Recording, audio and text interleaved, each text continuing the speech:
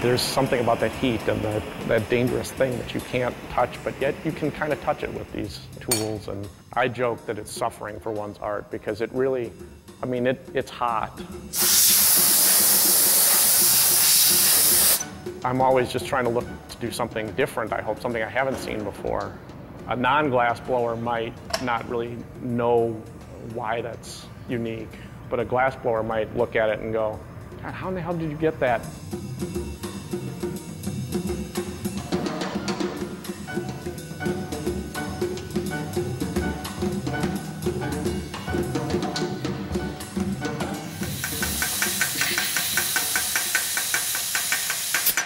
I have had this studio for 9 years.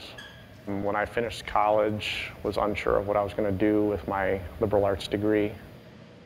I wasn't an artist at all. I didn't have any real formal training. I took no art in college. I took this glass workshop up in Wisconsin.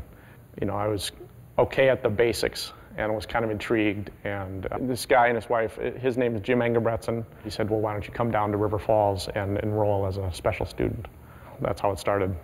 The struggle for me was finding confidence in this kind of artistic voice, which I don't have a, you know, artistic voice. That was something totally foreign to me. And so gaining the confidence to say, okay, I want to make this, took some time.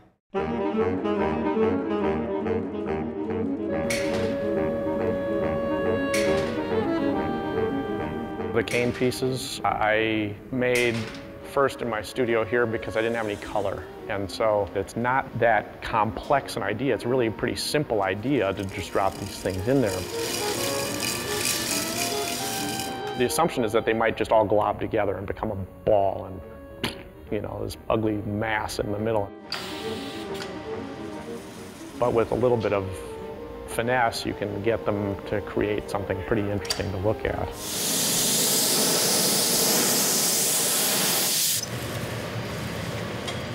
There's something really appealing to me about making something interesting out of clear glass.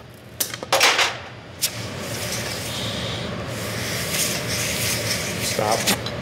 I think also as a Minnesotan, you know, as an icy, crystalline kind of thing, it really appeals.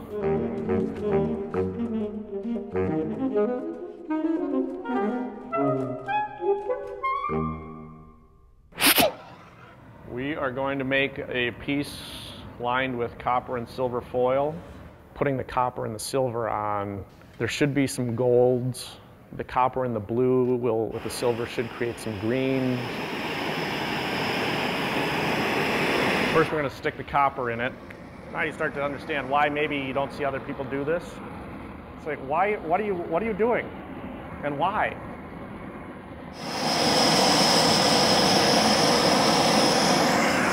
Sticking your hand in is kind of off the wall. It's like, you got to be kidding me, you're going to stick your hand in there? But I really like the idea.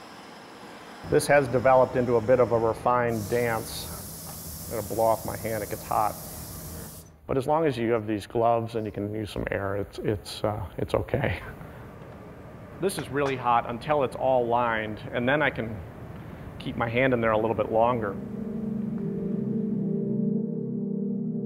The metals are going right against the colored layer in the vessel, and adding that extra bit of mineral to the color and the extra heat, it just causes them to create a whole nother palette.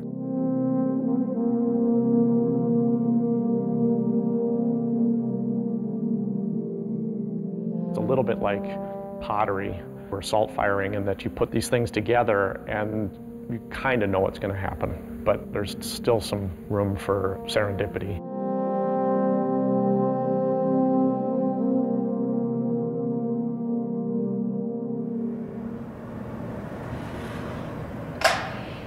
If the glass and I are on different wavelengths, it can be a struggle. And so when you make a nice piece, it's like, ah, that's cool looking, you know, and I really like that.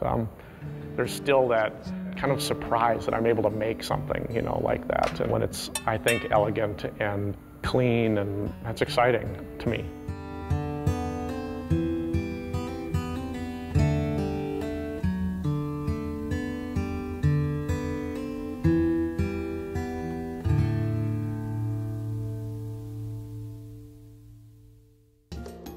Minnesota Original is made possible by the State Arts and Cultural Heritage Fund and the citizens of Minnesota.